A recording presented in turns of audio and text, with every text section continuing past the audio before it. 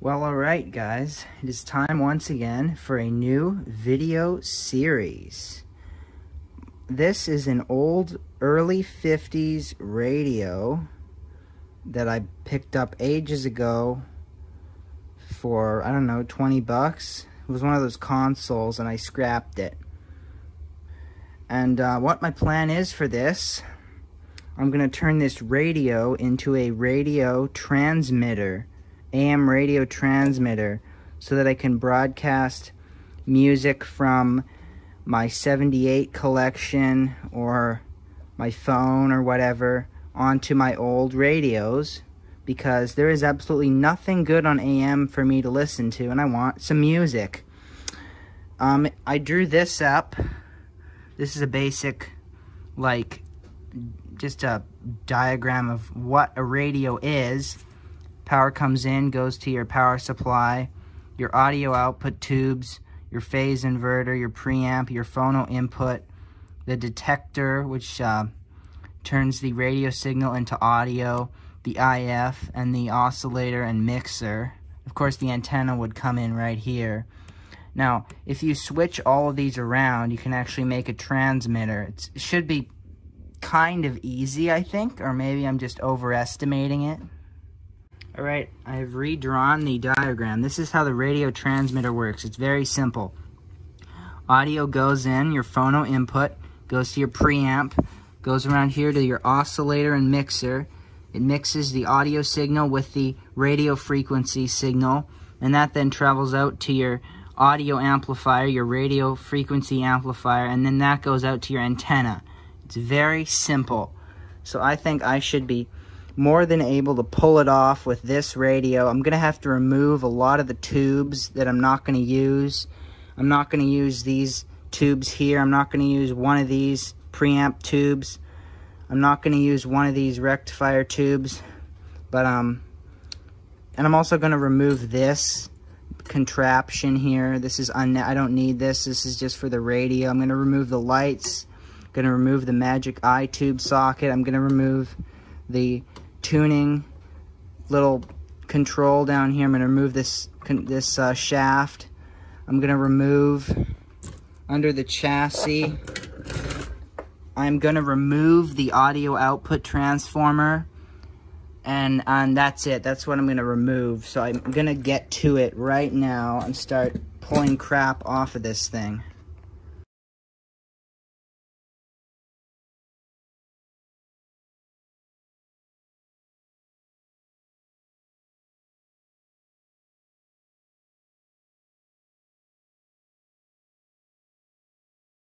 Well, here you go. It did not take long because I was in a hurry to get it done.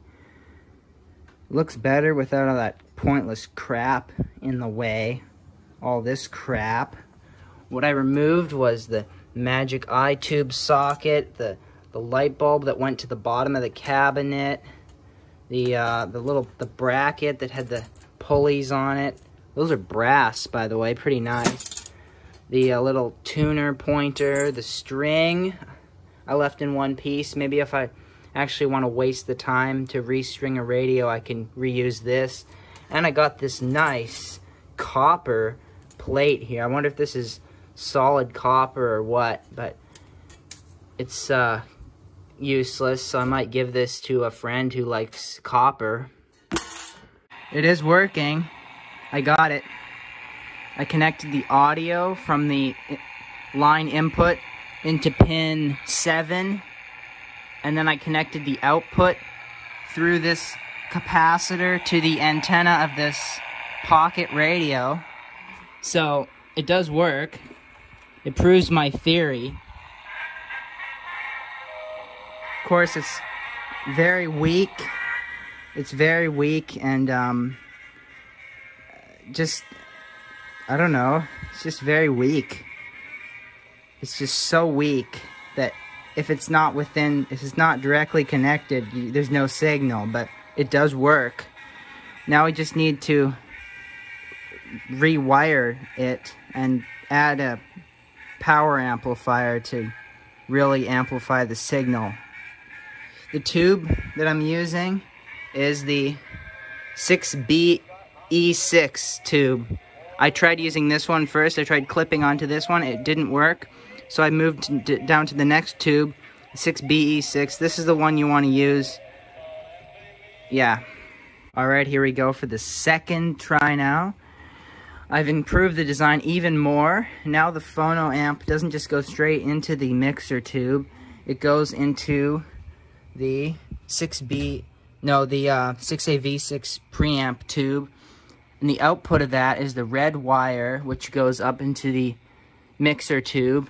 And I also jumped out the switch so that the audio signal will always get through to the preamp tube. So now it sounds even better.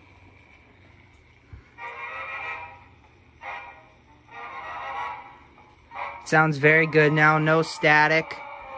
All I need now is to figure out the final part. This has actually been amazingly easy. I'm very surprised. Alright, so I'm going to explain what I did to make this project work. So, the 6BE6 is the tube you want to use in your radio. So, the cathode is the negative, and it also is connected internally to the suppressor grid, which suppresses some electrons. You have the plate, which is your high voltage. The high voltage comes off the power supply, goes down through the IF, one side of the IF can. You just ignore this, it's fine. You've also got grid 3, this is the one you want to use for your audio input. And then you have grid 1, which probably is the oscillator input or something like that, I don't know. But I know grid 3 is the audio input. All you got to do is connect the audio to grid 3 and the antenna to the plate, not up here. On the other side of this, you have to connect it directly where it comes out of the plate. And then I used a small capacitor going through that to the antenna so that there wouldn't be any high voltage getting through to the antenna and probably blowing up the radio. I'm going to give an audio test now. Let's see. Restart this. Let's see how long I can dodge some YouTube copyright. It sounds alright. It sounds like AM radio. What do you expect?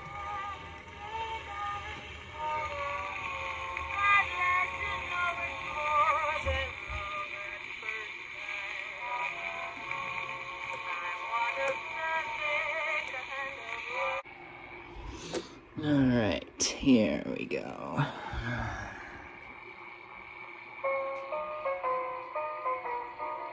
Sounds okay.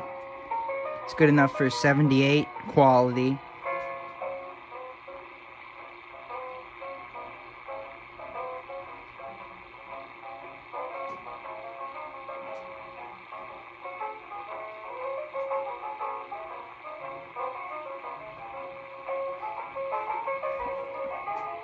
Well, there you go. I'm gonna call this part 1, and hopefully in the next part we will figure out how to amplify the signal more so it'll reach farther. Because right now it only goes like an inch, but it does work. It works. So if you want an extremely low power transmitter that you just connect directly to the radio, you could build this. I'm sure this could also broadcast in shortwave because it has a shortwave switch here.